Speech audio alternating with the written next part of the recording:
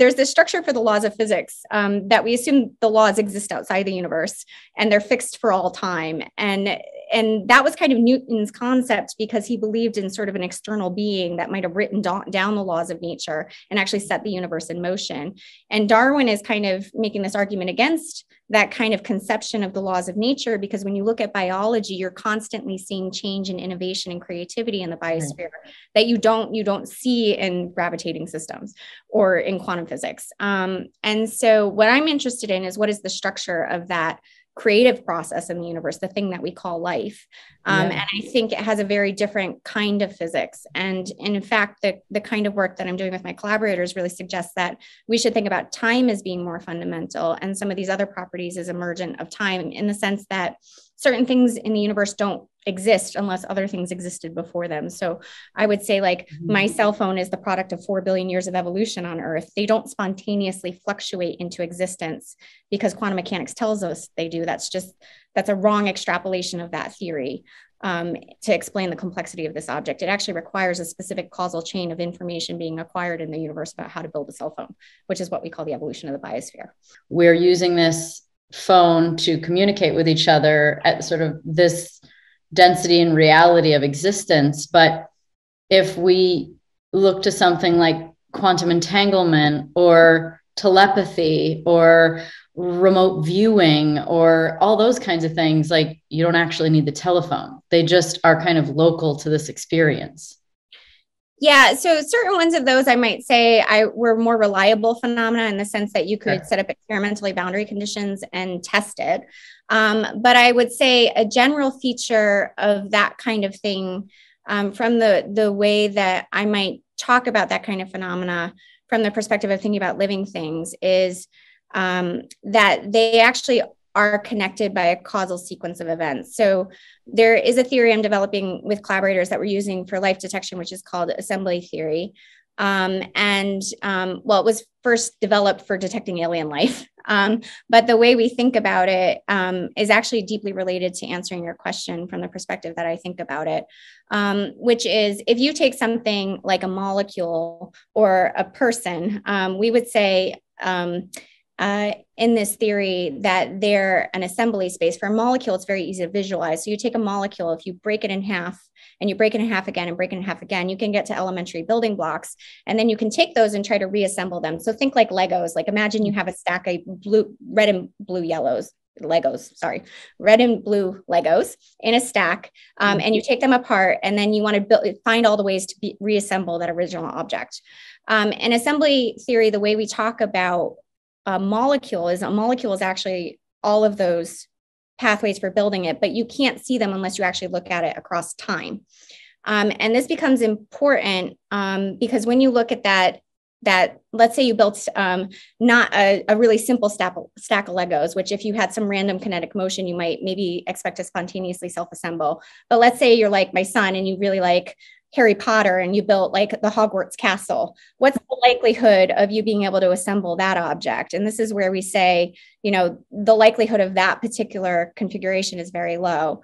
In assembly theory, those more complex objects have longer and longer shortest paths for assembling them. And so we talk about the shortest path to make something as being an intrinsic feature of the object. So, and then the argument is that if you see a complex object and it requires too many minimal steps for the universe to produce it, then it's a signature that you had a living process there, or something that had information or knowledge about how to make that specific object.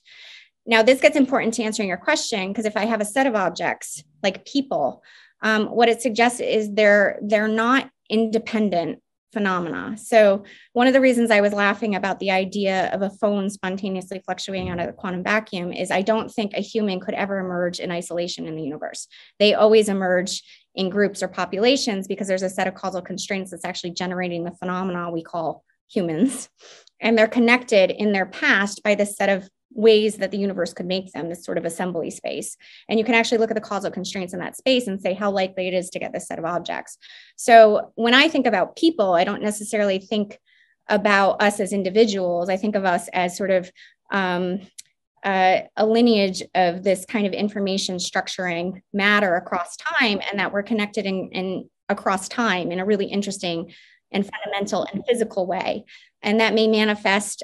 So for example, in entanglement, if you thought time had a physical dimension in the same way that space has a physical dimension, it'd be very easy to say that those things are actually connected more fundamentally in terms of having been localized in time, and space is this emergent property that makes them look like they're separated. And this is something that happens in sort of causal set theories for quantum gravity, the way I talk about it, which is supposed to be one explanation for quantum gravity. But so I guess my short answer is, I don't think it's impossible for us to have some understanding and overlap with each other, in a sense that even when we speak language, right? Language is a weird thing to think about as a physical object. Like, what is a word as a physical thing? Yeah. And the reason that we can communicate is because we share a common history, because we're part of the same lineage. We're part of the same example of life in the universe, connected by this causal story of life evolving over 4 billion years. Well, why do they, I mean, I would imagine that this theory is intriguing and could be really powerful, is because from all the things that I read and learn about, is that people say that in the quantum field or in the universe, we're in a time-space reality, and that outside of this time-space reality, there isn't time anymore and everything exists simultaneously. Yeah. Where does that come from? What is the actual science that they're implying when they say that time does not exist?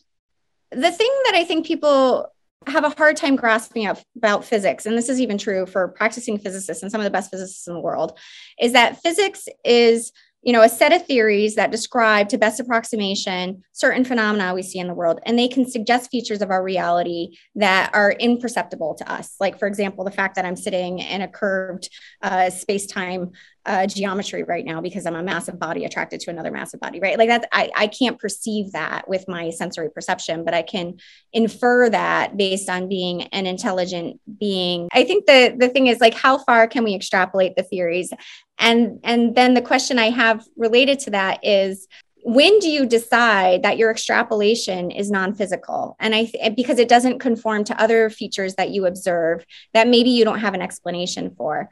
And the places where you see this come up most clearly are where, say, fundamental physics interacts with everyday experience or intuition. And there are real conflicts there. Like, people that study physics and want to, explain everything in terms of the structure of the standard model will say there's no room for free will because the standard model explains everything, because it explains what your elementary particles are doing. So therefore, you and I don't exist. We're just epiphenomena. And I don't think that's adequate, because it doesn't explain a lot of features of our experience. And so the point about time is there are certain models of the universe that time doesn't exist. And in standard physics, time needs to be an emergent property. It's not a fundamental property. And so what people do is they spend a lot of time trying to show how time emerges from fundamental physics. And some of the places that might come up are thinking about, entropy, like the increase in disorder of the universe has a certain directionality to it, or actually having a process be irreversible in an entropic sense. So these are certain ways of trying to show that there should be a directionality in time. But there's also other senses you could think about time. There's the flow of time, which is our perception of time. So that's psychological. And then when I talk about time, I actually mean the ordering of events that can happen, which is another concept of time. And when I was talking about this sort of idea of thinking of ourselves as these assembly structures, like these causal structures of, like I exist in the universe in sort of theory we're thinking about as all of the ways the universe could assemble Sarah. I'm a unique object in the universe, but I contain a lot of baggage, if you will, but like a lot of history, right? I've been generated in this universe over 4 billion years of evolution of life on Earth. And time becomes fundamental when you're thinking about that, because there is a clear ordering that, I couldn't be born before my grandmother. It's a causal impossibility. And I think, there's some paradoxes in relativity associated with that get resolved by certain features of that theory. But I think what when I think about relativity, I don't think about relativity as being a theory that actually talks about time. I think it's a theory that talks about simultaneity. And I think part of the problem with all of these concepts is we're all using the same words, but words are imprecise to reality. And we slightly construe them based on our perceptions of what we think they mean. And then we get in these kind of narratives where people are using the same words in different ways. And then it becomes very confused what's happening. And that happens in science among, some of the best experts in the world don't always know what each other are talking about when they use certain words like time or space. Well, space is a little bit easier. Space is actually much easier.